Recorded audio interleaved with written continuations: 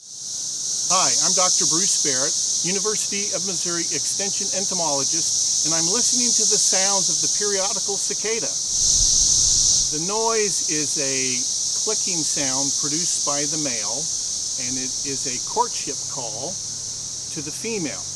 People just have a hard time grasping that underground there are these insects that are alive and feeding for 13 or 17 years. And then the population is in synchrony. All of their biological clocks are cued so that they emerge within a few days of each other. And I really think that's quite fascinating as a biologist to see this miracle that can come out of the ground. No, they are not dangerous to humans. They do not carry any type of disease or whatnot. Sure, the sound can be aggravating at times, but it's not going to last forever. It's only going to last a month, month and a half.